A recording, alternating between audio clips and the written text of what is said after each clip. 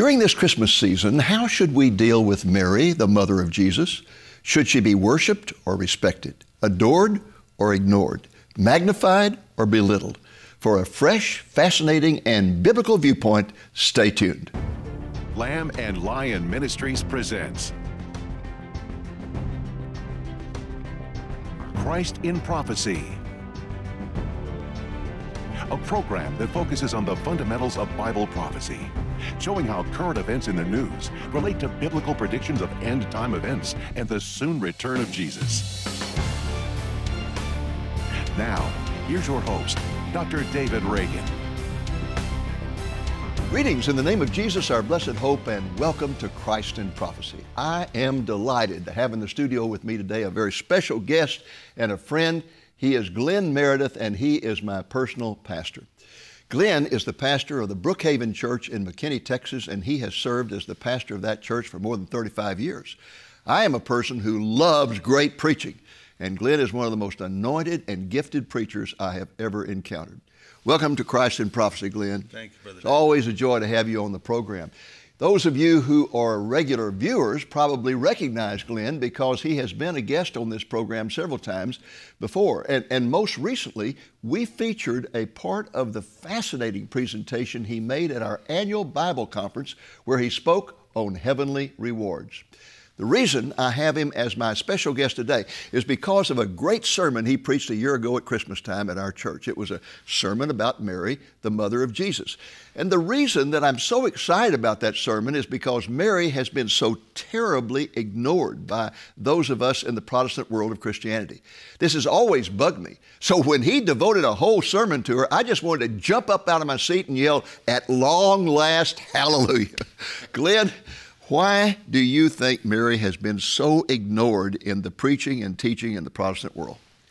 Well, it seems to me that those of us who've grown up as evangelical Christians and Protestants, that we have seen what we would perceive as probably the abuse of the overemphasis on Mary by others in Christian denominations.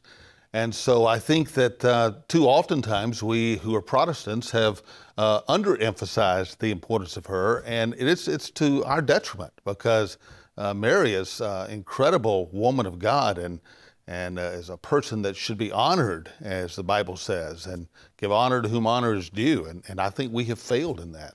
Well, in fact, she's one of the few people in the Word of God who's referred to as a righteous person. It refers to people like Noah and Job and people like that as being righteous. Cornelius is referred to as a righteous person, even though he was lost and needed a Savior. Yeah.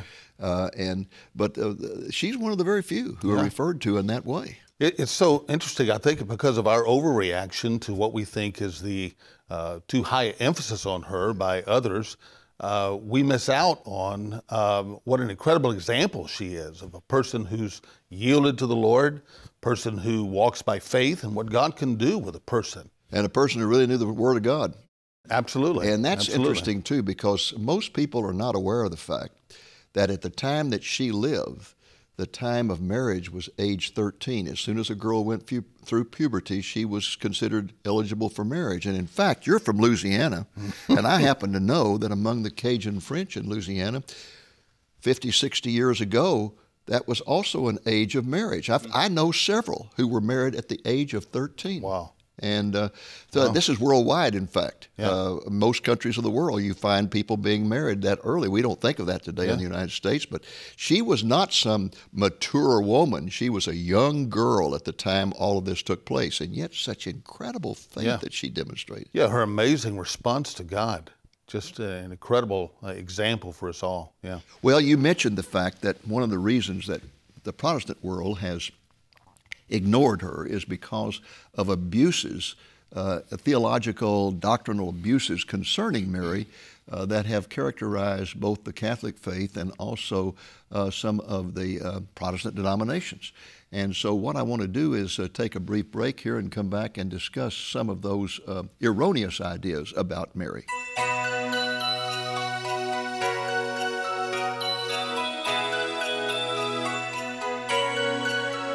Welcome back to our discussion of Mary, the mother of Jesus, and what our attitude should be toward her. Again, my special guest is my personal pastor, Glenn Meredith, who is the pastor of the Brookhaven Church in McKinney, Texas. Glenn, what are some of the misconceptions, perhaps unbiblical conceptions of Mary that have kind of pushed Protestants away from her? Right. Something I did not know was that there is a whole branch of theology within the Catholic denomination, for example, religion, that is called Mariology. Yes. And Mariology, the study of Mary, and there are a number of doctrines that they believe. And so one of those is called the Immaculate Conception.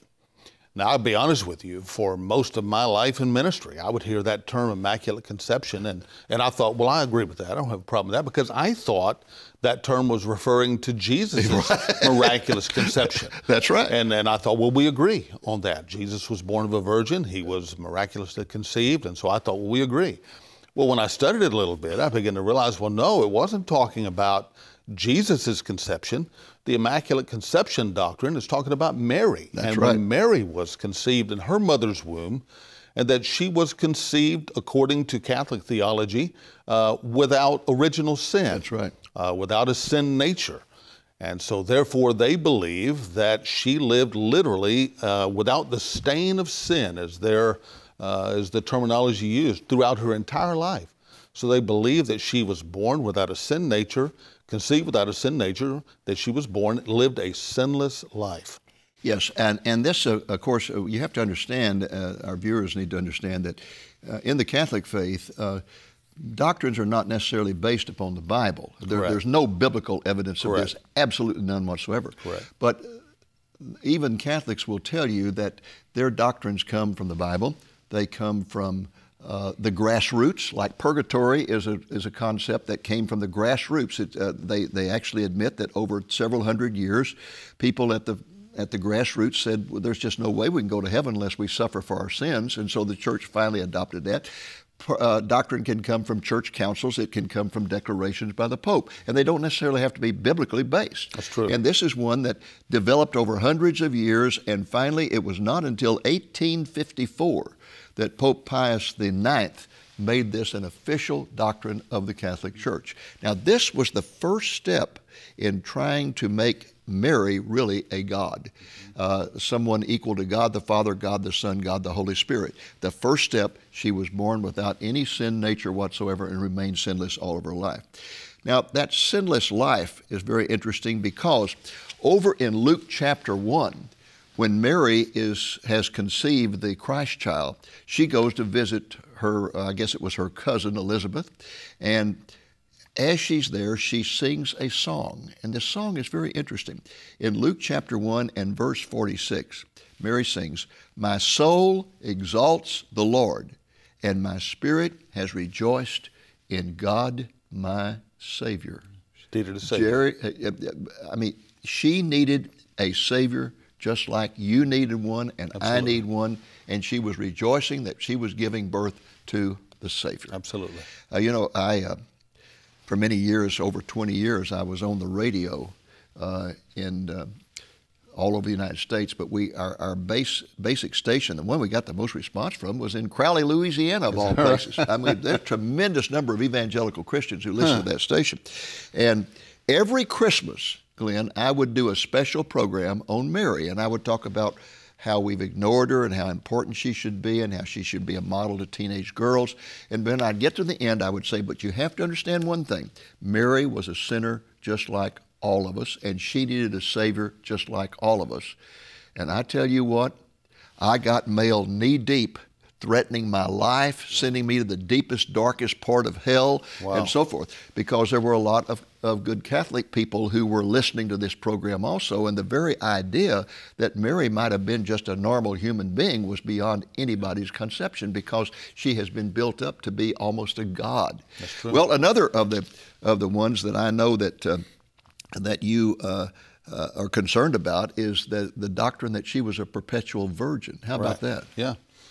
Well, that was also surprised me, but the belief that Mary was a virgin. Well, we certainly believe the Bible teaches she was a virgin when she conceived the Lord Jesus Christ. We believe that with all of our hearts. But the Bible a perpetual virgin? But perpetual virgin. She was a virgin according to Catholic doctrine before the birth, the conception, during the birth, and then after for the rest of her life.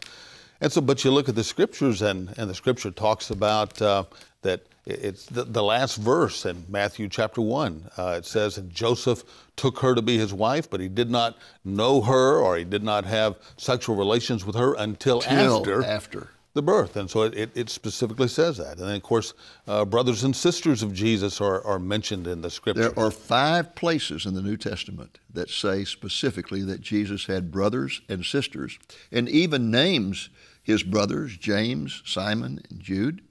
In fact, his brother James became a supreme believer after his resurrection and became the head of the church in Jerusalem. Right. Exactly right. And people argue, well, these were nephews and nieces. Well, look, in the Greek language, there's a word for nephew and there's a word for nieces. These are called brothers and sisters. Right.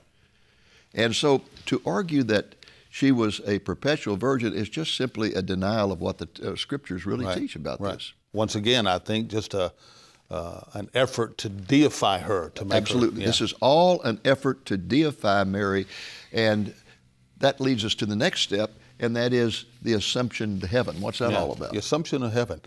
There's this belief, this doctrine that Mary was body and spirit was taken into heaven. And some believe that she may have died, but then her body was resurrected and glorified, and she was taken to heaven. Others think maybe without dying. She didn't even die. Yeah, she didn't even die. And I think it's interesting that, again, this developed over hundreds of years, but it was not until 1950 that Pope Pius XI declared that this was to be an official doctrine of the Catholic Church, but he evaded the question of whether she died or not. Right. He simply said that she was assumed into heaven, and I quote, and whether or not she was died, he just didn't say. Yeah. He just said she was assumed into heaven. And again, that's very interesting. I have actually visited the tomb of Mary. The tomb of Mary is in a place that people would not suspect, in Ephesus in Turkey. Because when Jesus was hanging on the cross, he committed the care of his mother to the Apostle John. And John, according to church tradition, cared for her for the rest of her life. John became the bishop of Ephesus in Turkey. And that is where she died, and her tomb is there. Right. Yeah. It's amazing. So once again, you look, and there's these comparisons. She's born without sin, that she lives a sinless life, and that now she's just like Jesus, that she goes bodily into heaven. We're putting her on the same level as Jesus. Exactly correct. And then another one is that she is the Queen of Heaven. What in the world is that all about? Queen of Heaven. That she was assumed, caught up into heaven, and that when she arrived there, that she was given a position. She was given a special place in heaven called the Queen of Heaven, and that as the Queen of Heaven, that she has special mercy and compassion that she pours out on all God's children, and that she, in fact, intercedes for all of God's children. Yes, in fact, at the Church of the Church at Nazareth, Church of the Annunciation. Church of the Annunciation, they have this huge mural at the front of the church, and the center point of the mural is Mary. And then Jesus is on one side, and God the Father is in a symbol on the other side. She's featured, right? The focus is Mary. Yeah. That's exactly the Queen of Heaven. This, again, was something that this developed early on. The Council of Ephesus in the 5th century declared her to be the Queen of Heaven, but it was not a declared official doctrine of the Catholic Church until 1954. It's that recent when Pope Pius XI declared this to be an official doctrine of the church. Again, trying to lift Mary up to the point of godhood. Now, another one is co-redemptrix. What is that all about? Well, there's this belief that Mary is that she's a co-redeemer with Jesus. Maybe, I think to be fair, many of them don't believe she's necessarily equal to him in redemption, but that she plays a part in our salvation. Yes. And so there's that belief. Now, that is not an official doctrine of the Roman Catholic Church, but many Catholics believe that, and there has been tremendous pressure on the Pope to declare that as an official dogma. And I think he has backed off of that because he knows that there would be no hope whatsoever of trying to bring evangelicals back to the mother church as they're trying to do now, if he were to declare that. And then finally, that she is an intercessor for us. And that's, that's almost blasphemous because the Bible teaches clearly that Jesus is the one and only intercessor. You know, she's called the Mother of God, which if they're referring obviously to that she is the mother of the Lord Jesus Christ, who himself is, of course, the eternal God, then we wouldn't have a problem with that. But what Catholics mean by that in their doctrine is that she's not only the mother of Jesus. They don't think she created Jesus in a sense that way, but that she's the mother of Jesus, but that because we are the body of Christ, therefore she is our mother too. And as our mother, the mother of God, the mother of God's children, that therefore she is the one who protects us and she provides for us. And so therefore so many people who misunderstand this pray to her and look to her to meet their needs and to protect them and their loved ones and so forth. Whereas the New Testament teaches that Jesus is the one and only intercessor for us. That's exactly correct.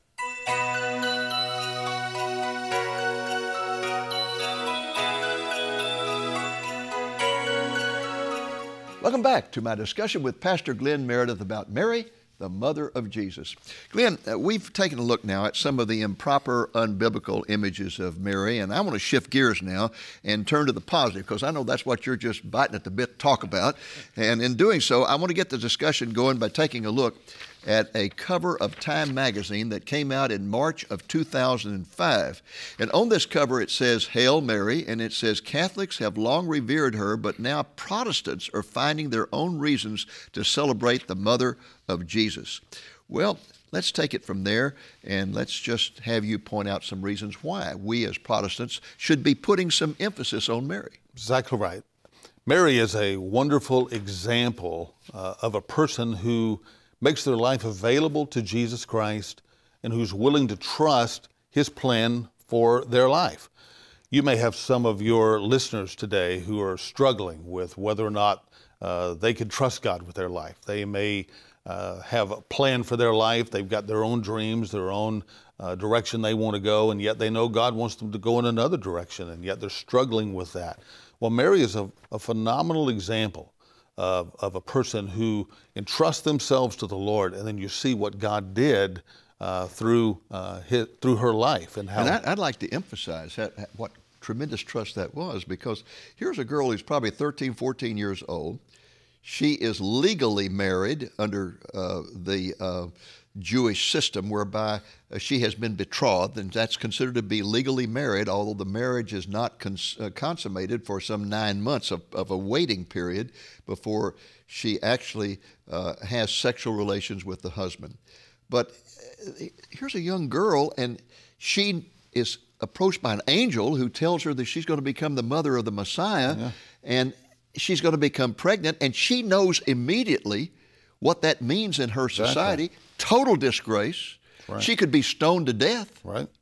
And yet she says, "Here am I, do to me as you please." Well, she had to be during this betrothal period. She's preparing for that day. She goes to live with Joseph, and she's making her plans as any young bride would do, and she's excited, no doubt, about her future, and so she's got this. She thinks her life is all mapped out. I'm going to live here in Nazareth, raise a family, all these things that she's no doubt thinking. And then all of a sudden, just the angel shows up, and everything changes for her. And the angel says, "You're going to have the Messiah." And as you said, she suddenly is faced with this decision that if I do this, I'm going to lose perhaps Joseph. I'm going to lose my reputation, my security for the future. I mean, my family may disown me. I could be killed. I mean, all of these things are coming. She's young, as you said, but her response is such an amazing response for anybody, much less someone who's 13, 14 years old. Yes, in Luke 1:38 she says, "Behold, the bondslave of the Lord, be it done to me according to your word." Wow. And what a contrast in her response then to what Zacharias had just a few months before that, 6 months or so before that, when he responds almost in unbelief. And yet here's this young girl who responds in tremendous faith. And I think she's such an example because when she finally says, Lord, be it unto me, your will be done in my life, then to see how beautifully God then begins to work through her life, to me, is such an encouragement. Mary was a young teenage girl. Obviously, after this encounter with Gabriel, then the Bible says, it leaves out a lot of the details, but it says that she got ready, and immediately then she goes to check with Elizabeth, because... And that's amazing too, because Elizabeth was married to a priest. Yeah. And if she had been pregnant as a result of adultery, it would have been his responsibility to see to it that she be stoned to death. No, I think Mary, the Bible doesn't say this. I guess I'm using my imagination, maybe hopefully educated guess here. But Mary's a teenage girl. She goes, to her parents and says, look, the angel appeared to me and I'm going to have a baby and it's going to be the Messiah, the long-awaited Messiah. And then she says, but the angel also says that our relative Elizabeth is expecting. Well, they didn't know this. Elizabeth and she Zacharias, was an older woman. And she lived maybe 90 miles, 100 miles away. And so it says she got ready to go down there and visit them. Well, Mary didn't most likely go by herself. Do you think her parents just said, well, fine, you're a teenage girl, just head on down there, walk on down the 90 miles, 100 miles away? No. Somehow she got down there, and I don't think she went alone. And so is it possible that her parents went with her, that they took her? Sure. Now, can you imagine the confirmation? Here's this girl who says, God's spoken to me, and God is going to do this with my life. And she took a step of faith and believed God. And she goes down, and her parents have got to be going, what's going on here? And then they walk in the home of Elizabeth, and Mary greets Elizabeth, and the first words out of Elizabeth's mouth is, who am I that the mother of my Lord would come and visit me? And you can imagine Mary's, the confirmation. It's a word of knowledge. A word of knowledge. And meanwhile, John the Baptist is doing somersaults in her womb. Just flipping, for joy. Now, who all's with her, I don't know, but let's just assume that her parents are there with her. And they've had some question marks in their mind. Is this really happening or whatever? And all of a sudden they hear Elizabeth. Number one, she turns around and she's expecting. So the first thing the angel had said, that Elizabeth, it's confirmed. And then she says, who am I that the mother of my Lord would come and visit me? And so God confirmed, encouraged this young girl, perhaps made it known then to her support system of her family. So then the Bible says that she stays there with them for 3 months. So now Elizabeth's 6 months pregnant at this point. So she stays, I would assume, to the birth of John the Baptist. Now, during that 3 months, of course, Zacharias is walking around the house. He can't talk. This whole time, he can't talk. He's motioning, he's doing whatever. And so they're witnessing all of this. And so Mary is probably there when John the Baptist is born, and when Zechariah says, his name will be John, and his mouth is opened, and she witnesses all of this. And what a encouragement, what a confirmation. And meanwhile, Joseph is trying to figure out what to do. What to do. And Mary doesn't know what's going to happen when she gets back. She's obviously, he knows, and he's pondering whether he's going to divorce her quietly. He doesn't want to make a public example of her. And so, but she's thinking, perhaps I've lost him, I've lost my future. Who knows what's going to... She gets back, and while she's been gone, the angel appears to Joseph and says, do not be afraid to take Mary to your wife, that which is conceived in hers of the Holy Spirit. And, she'll bear a son, and you will call his name Jesus, for he will save his people from their sins. Everything in this attests to the virginity of this young woman. Yeah. First of all, when the angel announced she was going to become pregnant, she said, I haven't known a man. She knew how you had a baby. She said, I haven't known. Second thing, she runs to relatives to share the news. How many, in that day and time, how many pregnant young girls out of marriage run to relatives to share the good news? So they just don't do that. Right. And then, of course, the thing that kind of seals it all for me is that the whole story is written by a medical doctor. It's not some shepherd who is, caught up in myths or superstitions or what. It's a medical doctor writing this, Who knows everything there is to know about how to have a baby? That's right. And he's saying this is all of a virgin. Can you imagine what a beautiful, we don't often think about this kind of this love story. Here, you know, Mary is going back now, and when she gets there, then Joseph comes to see her, and now her life is hanging in the balance of what Joseph is going to do, and she's sitting there thinking, what is he going to do? Is he going to, you know, have me stoned? Is he going to, you know, divorce me, or what's he going to do? And then Joseph says to her, you know, the angel appeared to me and said, I know what you've been telling me is true. And the angel said, call his name Jesus. And she goes, that's what the angel told me to call him.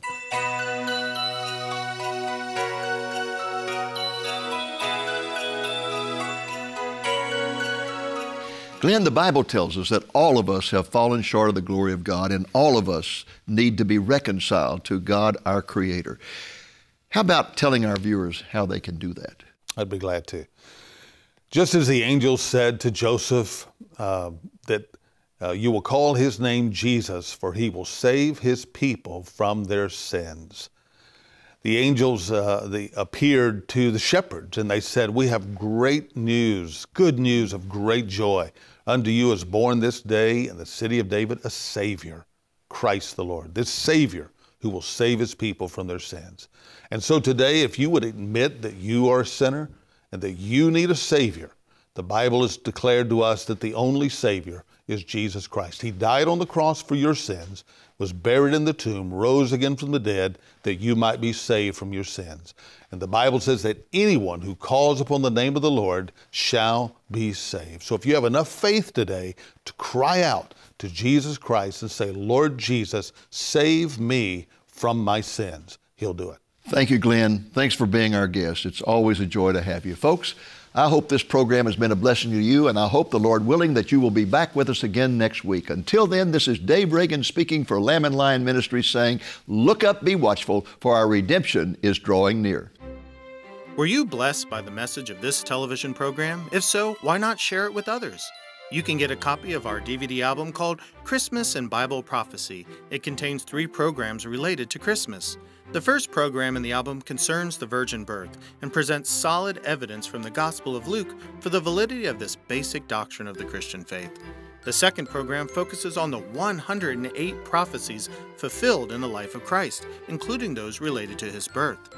The third program takes a look at what Dr. Reagan calls the forgotten promises of Christmas. These relate to the promises that Gabriel gave to Mary at the time she was informed that she would be the mother of the Messiah.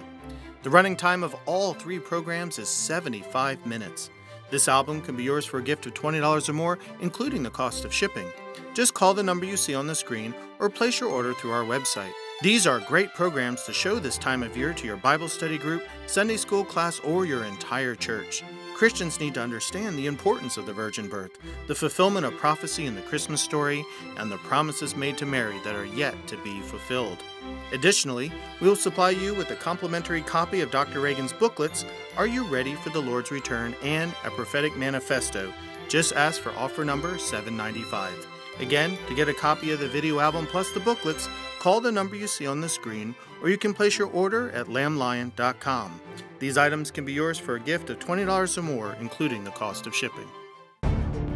Thank you for joining us on today's Christ in Prophecy, a presentation of Lamb and Lion Ministries, a non-denominational ministry dedicated to teaching the fundamentals of biblical prophecy and proclaiming the soon return of Jesus.